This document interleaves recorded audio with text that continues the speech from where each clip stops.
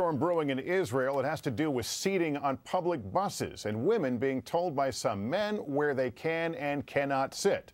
That is until one woman refused to move. It certainly might remind a lot of folks of a woman who took a stand in this country more than 50 years ago. And we get the story tonight from NBC's Martin Fletcher. Tanya Rosenblit, Israel's new poster child for women's rights. On a bus to Jerusalem, an Orthodox Jew told her, "You're a woman, go sit at the back of the bus." Israel's Rosa Parks moment. No, Tanya said.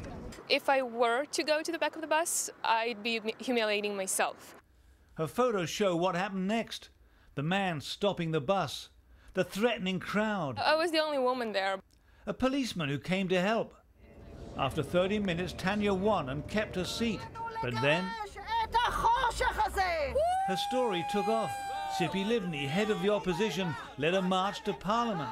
It's not only about women, it's about the face and the nature of Israel society.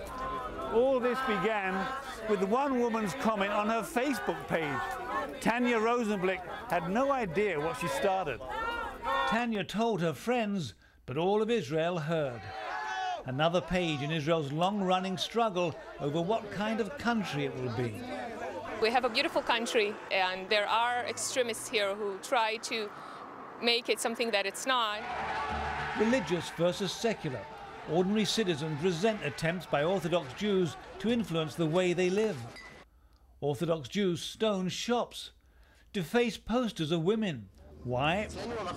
The Orthodox want more modesty in public.